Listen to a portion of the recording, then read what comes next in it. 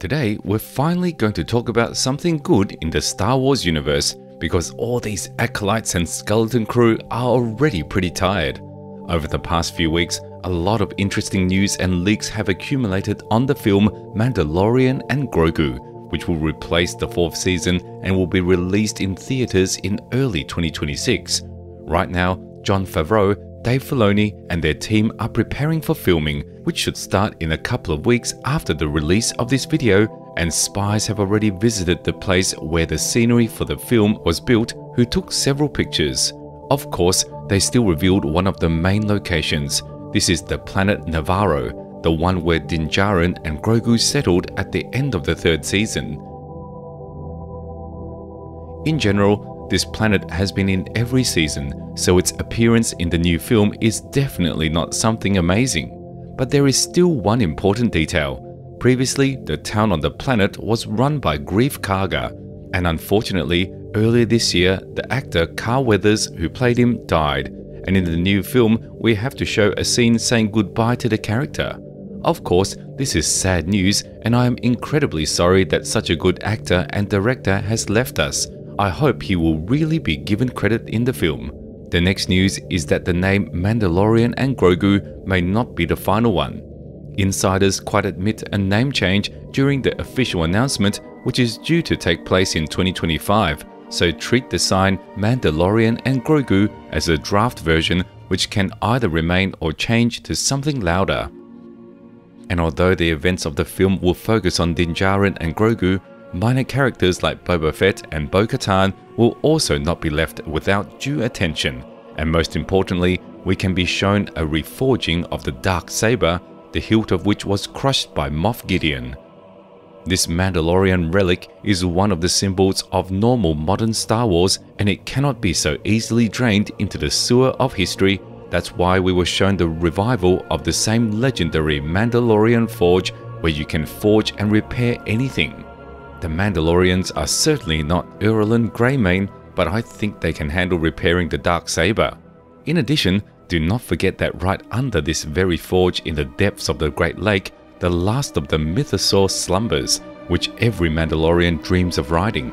And if you also swing the dark saber on top of him, you immediately become a god of incarnation. Insiders have learned from their sources at Lucasfilm that Jon Favreau really wants to show us a huge Mythosaurus in a new film and make it look like movies featuring King Kong or Godzilla. People have always liked to look at huge beasts on the screen, and as the 2nd season of The Mandalorian and Boba Fett's book showed, it really arouses the interest of the audience, which is why Favreau wants to conquer the genre of big monsters with the help of Mythosaurus. That's just who exactly will saddle him, it's not clear yet, but Din Djarin is clearly not interested in this, which means it's either Bo-Katan or a grown-up Grogu, from which they want to make a new Mandalorian Jedi. As for the overall plot of the film, according to insiders, in the first half, Din Djarin will work for the New Republic, fulfilling orders to capture fugitive criminals. He will replace Cara Dune for a while, who left the Star Wars universe after the scandal between Gina Carano and Disney. Initially, Cara Dune was supposed to receive a separate series called Rangers of the New Republic, but it was cancelled, and apparently, in order not to lose the plot developments, Lucasfilm decided to transfer them to a new film and replace Cara with the Mandalorian. Then the galaxy will be shaken by the return of Grand Admiral Thrawn. Besides him, Djarin and Grogu will be threatened by old enemies, so they will have to leave the cozy house on Navarro and join a large team preparing to confront the resurgent Empire.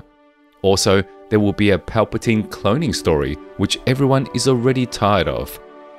The next news is that Pedro Pascal's return will take place after all. Initially, the actor was not interested in continuing to work on his character in Star Wars due to the fact that he constantly has to wear uncomfortable armor and not show his face, but Lucasfilm apparently managed to interest Pascal, threw a couple of million on top, and most likely promised that in the new film, Djarin would definitely take off his helmet. In my opinion, this is the right decision. It always seems to me that Djarin's story consisted of outdated religious concepts that were ridiculed by other Mandalorians throughout the series, and the further his story progressed, the more Jaren himself understood the stupidity of these very concepts and even violated them several times when it came to saving Grogu. But for some reason, the third season reset all this and returned the plot to its starting point. I would like to see Pedro Pascal's face more often in the new film. Now, let's talk about the quality of the film. At first, insiders said that the project's budget would be a modest $120 million, but as work on the film progressed, its budget increased significantly.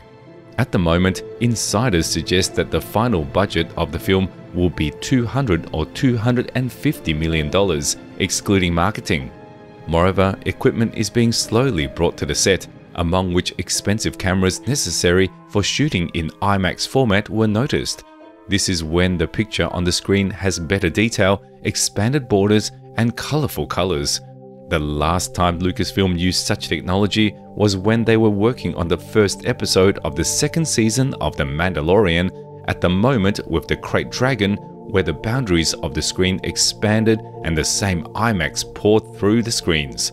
It is quite possible that Jon Favreau wants to show us an epic scene involving a huge beast again, and this once again confirms the presence of a Mythosaurus.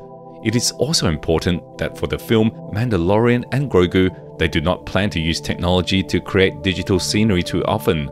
This is the same system that allowed you to install realistic digital backdrops around the actor right on the set instead of the standard green chromo. Although this technology is called the latest, it allows you to save an already low budget when creating TV series, but for films, especially in IMAX format, you still have to bother with computer graphics, which is actually good. No matter how Lucasfilm tried to emulate the original trilogy, Star Wars is simply impossible without expensive computer graphics, and George Lucas always aspired to it, realizing that this is the only way to see a galaxy far, far away in all its glory. I'm glad that Jon Favreau also understands this well, or at least came to understand it after 3 seasons. It is also interesting that 15 years ago, Jon Favreau shot the first Iron Man and literally saved the Marvel Universe from bankruptcy. Now he has a similar mission on his shoulders, to bring success to Star Wars on cinema screens. But everything depends not only on him, but also on the marketing company. This is why really famous characters should appear in the film, for example, Luke Skywalker. Let's be honest, Luke is the hero of the most significant moments in Mandalorian and Boba Fett's book. If I ask you which moment of these series you remember the most, then I'm sure you will name exactly the dressing down of dark stormtroopers and Grogu's training.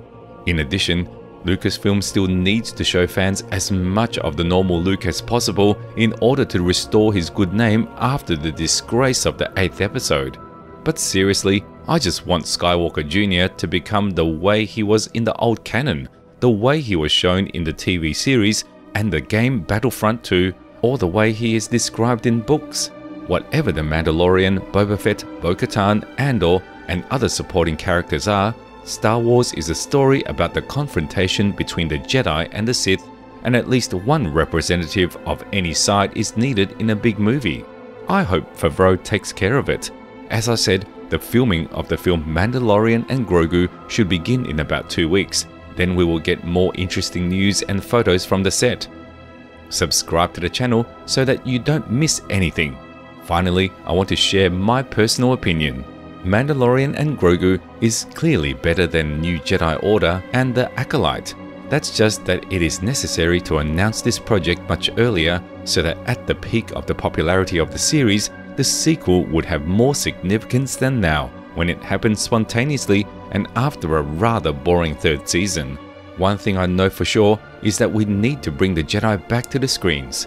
Although the film is dedicated to the Mandalorian, we need to be shown more memories from Grogu's past as well as a normal version of Luke Skywalker.